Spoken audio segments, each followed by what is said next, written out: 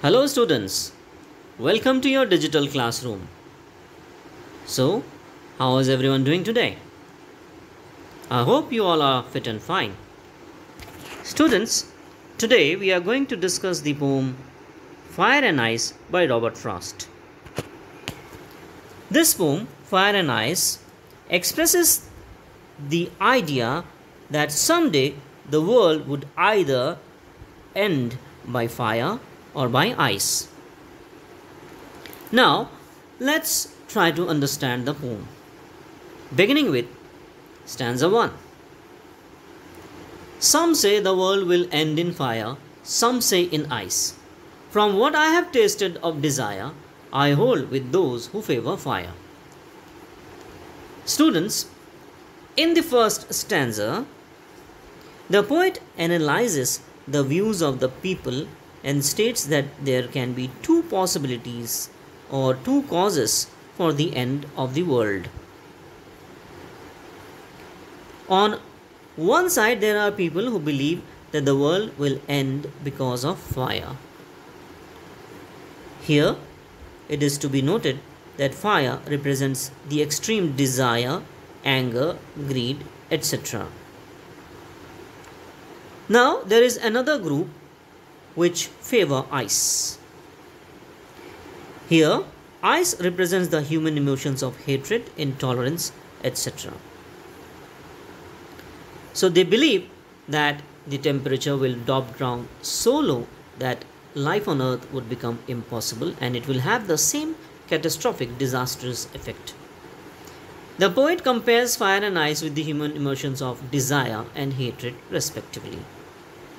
Then he goes on to explain that based on his experiences, he favors the people who believe that the world will get destroyed by fire.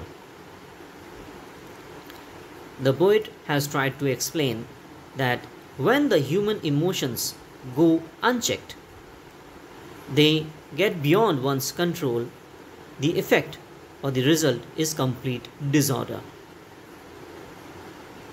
Now we move on to stanza 2. But if it had to perish twice, I think I know enough of hate to say that for destruction ice is also great and would suffice. Students, in the second stanza, the poet tries to say that if the world has to expire twice, ice would be equally capable in destroying it, as capable as fire.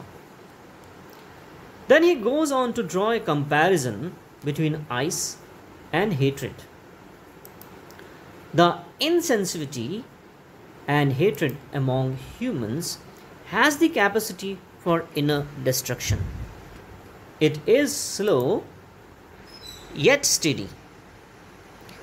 Yet it has the same effect that desire has on us. So the poet says that ice would be as capable, as destructive, and it can also go on to destroy the world. So that was stanza 2. I hope you have understood. Now, let us talk about the central idea of the poem. The poem explains that when human emotions go unchecked, they can become disastrous. If they are not checked, if they are not controlled, they can be catastrophic. Because unchecked human emotions can lead to a person's moral, mental, and physical destruction. The poet says that bearing ill feelings like greed, avarice, lust, conflict, fury, hatred, intolerance, etc. will prove destructive for the earth, and one day they will go on to destroy the world completely. So students, I hope you have understood the poem and the central idea. So until next time, take good care of yourselves and happy learning. Bye bye.